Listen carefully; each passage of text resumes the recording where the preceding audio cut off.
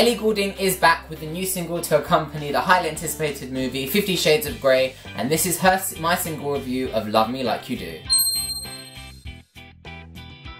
So the highly anticipated film 50 Shades of Grey is being released worldwide, and what can I say, everyone's been looking forward to this film. It's going to be probably a big hit. I think everyone's mostly looking forward to the sex scenes, if I'm going to be honest.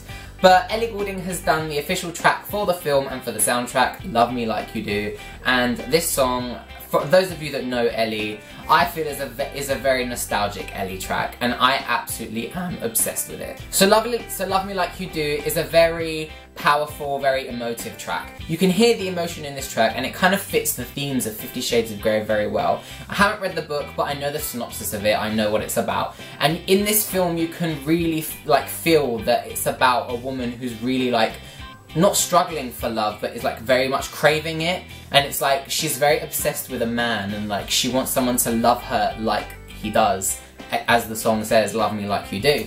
You can hit the track, I feel that as it starts off it's very slow, it's very chilled. The first chorus is very stripped back, but then as the song progresses, the production increases and it becomes this really big, powerful song. This track is very addictive for the kind of song it is. It's not upbeat, it's not dancey, it's nothing like that. But it's a very big produced track and it's very powerful. I think Ellie's vocals in this track have been the best that they have in a long time. I've been an Ellie fan since day one, ever since she released her EP, even before her first album came out, and it really does transport me back to that. It transports me back to the album Lights Ellie, which I adore.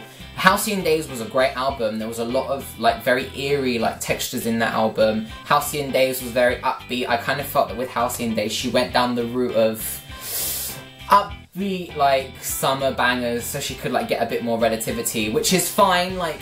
I'm glad that she did that so she could get herself out there. But I like that she's kind of stripped back and gone back to her roots a little bit with this track. You can hear her very unique voice a lot in Love Me Like You Do. She uses it very, very well, especially in the final chorus when it just belts the chorus out. And overall it's a very amazing track. It's one of those tracks that will make you melt because of Ellie's voice, and it will really keep you engrossed as the production increases and increases. I'm obsessed with this track. I'm really loving Ellie all over again since when I first heard her, and I'm expecting big things from her next album. So let's quickly touch on to the music video that's just been released. It's a standard movie music video, except Ellie's scenes I think are really, really cool. It obviously cuts back and forth to scenes from the movie, which is fine, it's a movie track. But the scenes that Ellie's doing, it starts off she's walking into it seems like a haunted, very eerie mansion kind of thing.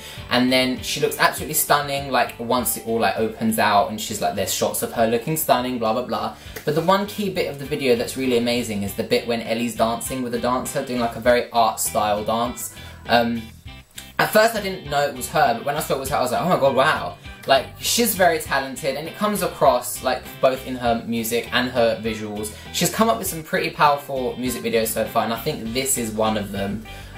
It's a very fun video. It kind of captures the whole point of the movie, and it shows off Ellie's gorgeousness and her talents at the same time. So go and give it a watch. I've included a link down there. And there we go, that is the end of my Ellie Goulding Love Me Like You Do single review. Hope you guys enjoyed it. I want to know what you guys think of it.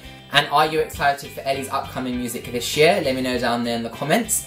As it's the end of one of my videos, I always recap some of my old ones, as you know. So over there, go and check out my Angel Osakuri fragrance review. Up there, check out my Marina and the Diamonds Immortal Fruit of the Month track review. And over there, go and check out my Marina and the Diamonds Happy Fruit of the Month track review. I will see you guys in another video. Make sure to like this video and check out my Facebook page and all that stuff. And I will see you guys soon. Bye!